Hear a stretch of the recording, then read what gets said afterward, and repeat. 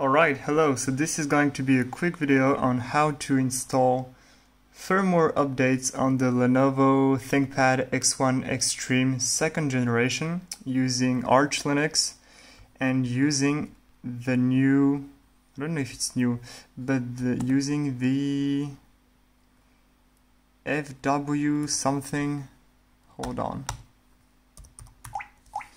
fwupd daemon manager thingy. It's really cool. It basically allows you to install drivers directly from the manufacturer via Linux, and it's really cool. So here's a little demonstration. I've got a BIOS update, so I'm going to click update. It's going to download the 25 megabyte update. If my internet connection allows me to be fast enough.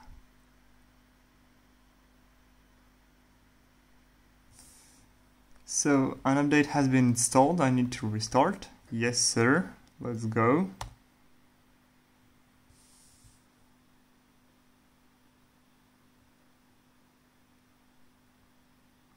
So now the computer is going to restart and it should install the update.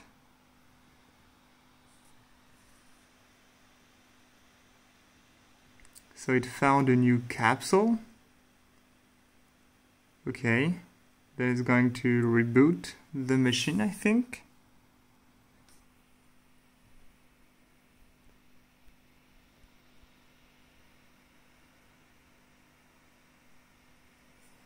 So it says installing firmware update.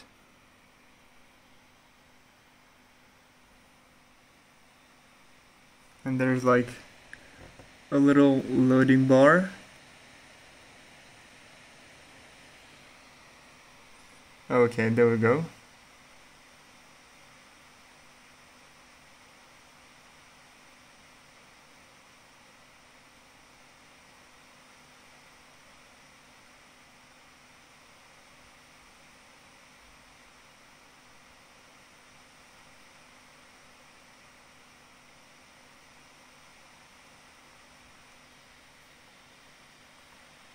I hope it won't take a lot of time, because I've got work to do.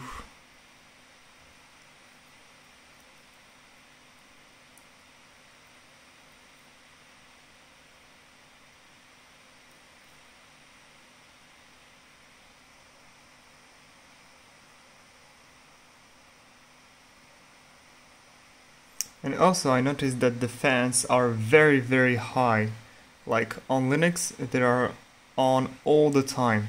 So I'm kind of concerned. Maybe there's a configuration I need to fix or to do something else, but I don't know. On Windows, I do not have this problem that much. Like on idle, the system is kind of quiet, but on Linux, even if the system is idle, I keep hearing the fans. So it's kind of disturbing to work, but hopefully I will be able to fix that soon.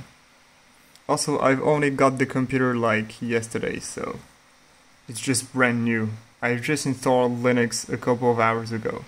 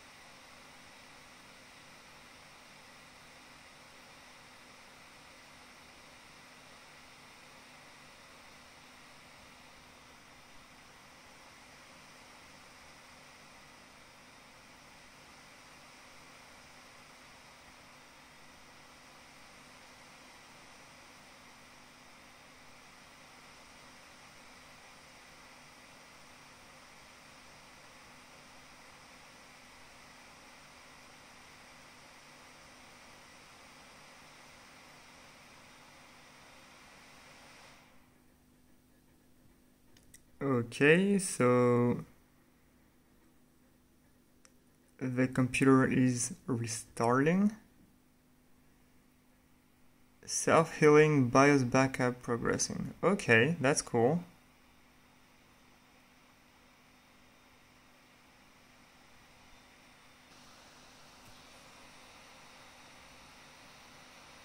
Okay, so the backup is almost complete.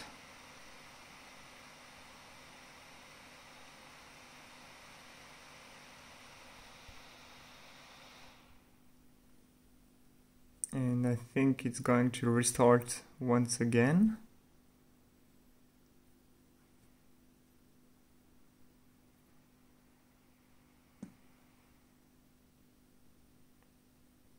Okay.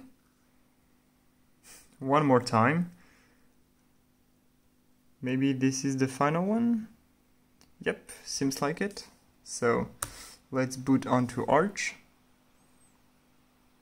And let me enter my password. Okay, so my boot drive is about to be decrypted. And now let me log in. And now I'm back onto the GNOME desktop. So if I open up GNOME software, where's my mouse?